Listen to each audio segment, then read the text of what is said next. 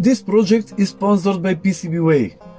This year, PCBWay organized the 7th project design contest, where in addition to electronic and mechanical project, also has been added a new category STM32 project. For the best selected projects are provided rich prizes in cash, coupons and special gifts. Submit your project for participation in this contest from 2nd September 2024 to 9th January 2025. For more detailed information and instruction, visit the given page. Let PCBWay always be your first choice. Hello? Schumann resonances are global electromagnetic resonances generated by lightning discharges in the space formed by the Earth's surface and the ionosphere. The primary frequency of Schumann resonance is around 7.83 Hz and has several harmonic frequencies. Multiple studies suggest that the Schumann frequency of 7.83 Hz positively affects human health and well-being. It has been linked to improved cognitive functions, reduced stress, enhanced immune function, sleep function, and much more. For example, the alpha brainwave activities between 7 and 14 Hz are state when a person is relaxed. This frequency is also often used in PEMF therapy devices for general improvement of the body's condition, reducing the effects of stress and improving sleep. This time I will present you an exclusively simple way to make such a PEMF device using this cheap Schumann frequency generator module and an amplifier of generated signal from this module. This module costs only a few dollars, and according to the seller's claim, it should radiate an electromagnetic field with this frequency.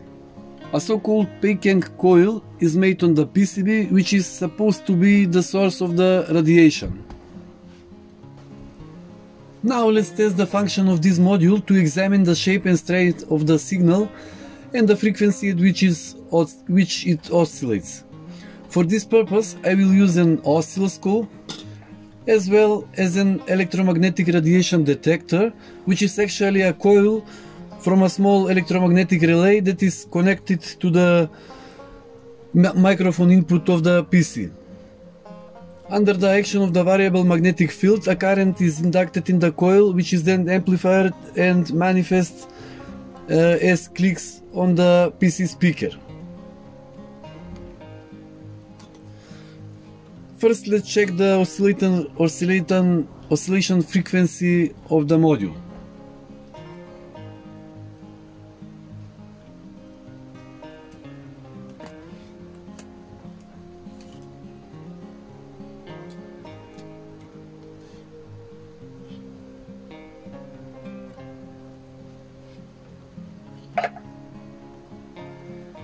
As we see, now the frequency is 6.66 Hz. On the board there is a small trimmer potentiometer with which we can precisely set the desired frequency. We need to fine rotate this trimmer, and frequency, as we see, changes.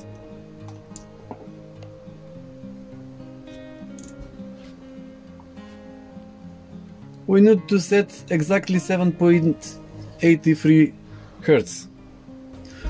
Unfortunately, on my particular module, the maximum frequency that could be set was about 7.5 Hz. To correct that,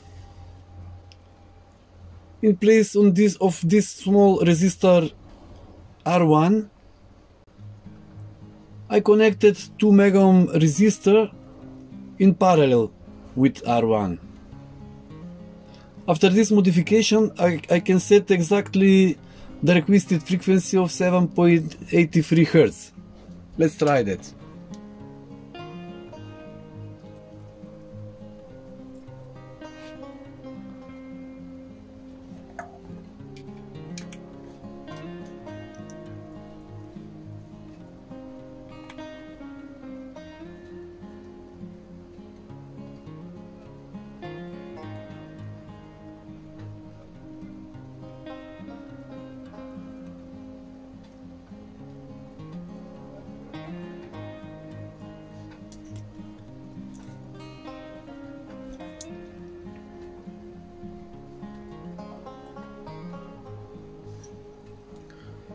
exactly 7.83 Hz.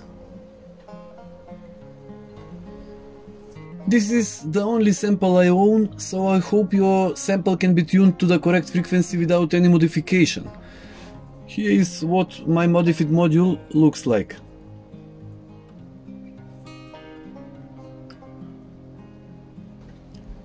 Let's check if this little PCB coil emits EMF rays at all.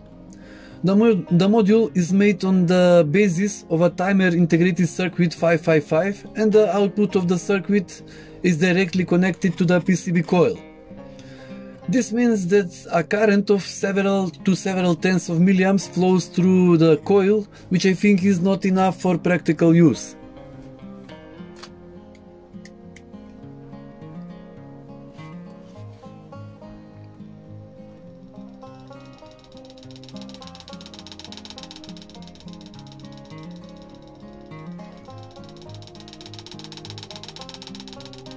The distance at which the field is detected is extremely small and amounts to about 3-4 centimeters.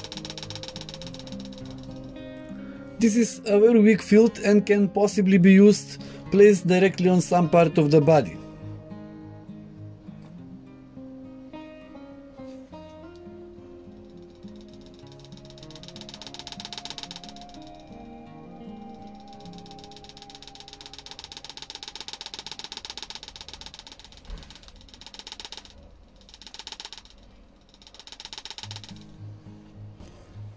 My idea is to make a device that would be connected somewhere in the living room or bedroom and would radiate through the room and would have the function of the relaxer or sleep enhancer.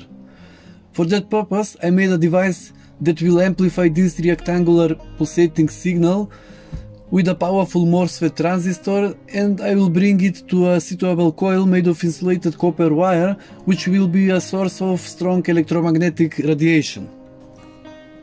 Let's take a look at what's inside the box.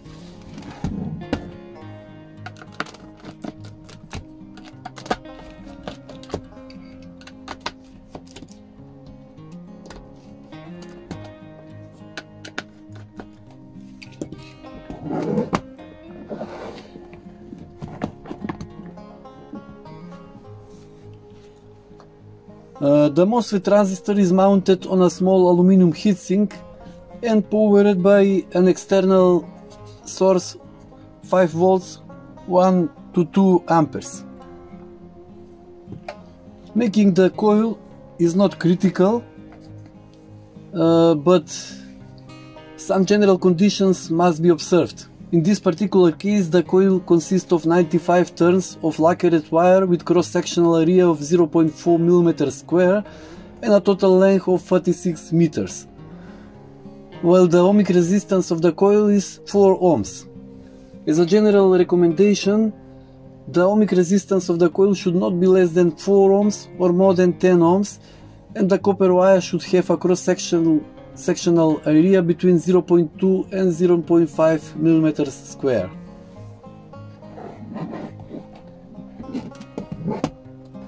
Now let's see how this device works in real conditions.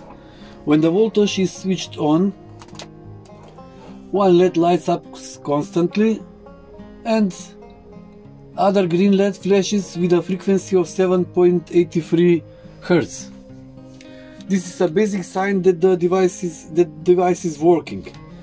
So that you can see the difference between the original module and the device after the modification, I have installed this boost switch. When it is in position 0, only the original module works, and in position 1 it turns on the MOSFET amplifier with a new coil. Next, let's check the strength of the electromagnetic field compared to the previously described detector. With the original module,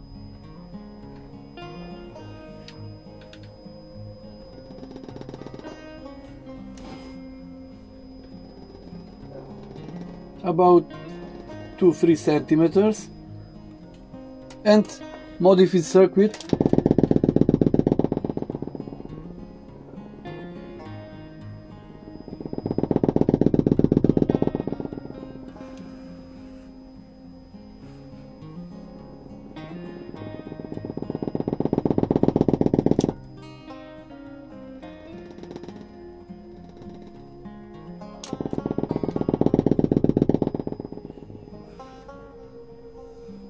As you can see, after modification, the detector reacts at a distance greater than 50 centimeters.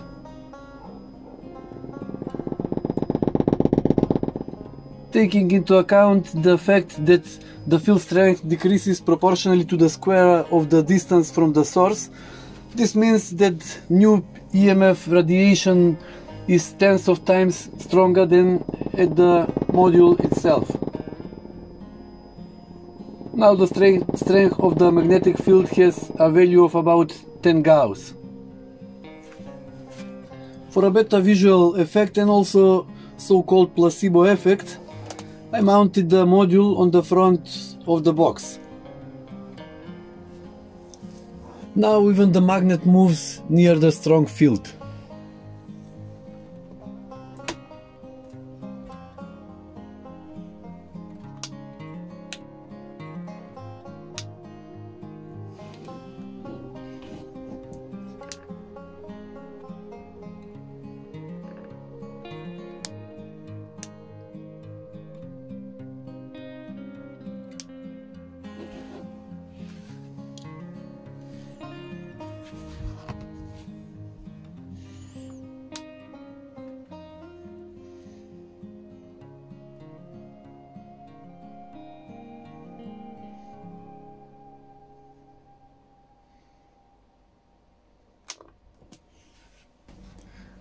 And finally, a short conclusion. In this video I described a very simple way to turn this cheap module into a really functional and cheap PEMF device that is usually sold at a very high price. I am not a medical expert and I cannot discuss the effect of the device. If you are considering use it for health-related purposes, it is crucial to consult a qualified healthcare professional to ensure safety and efficiency. This video explains the technical aspect of the device, how to build it.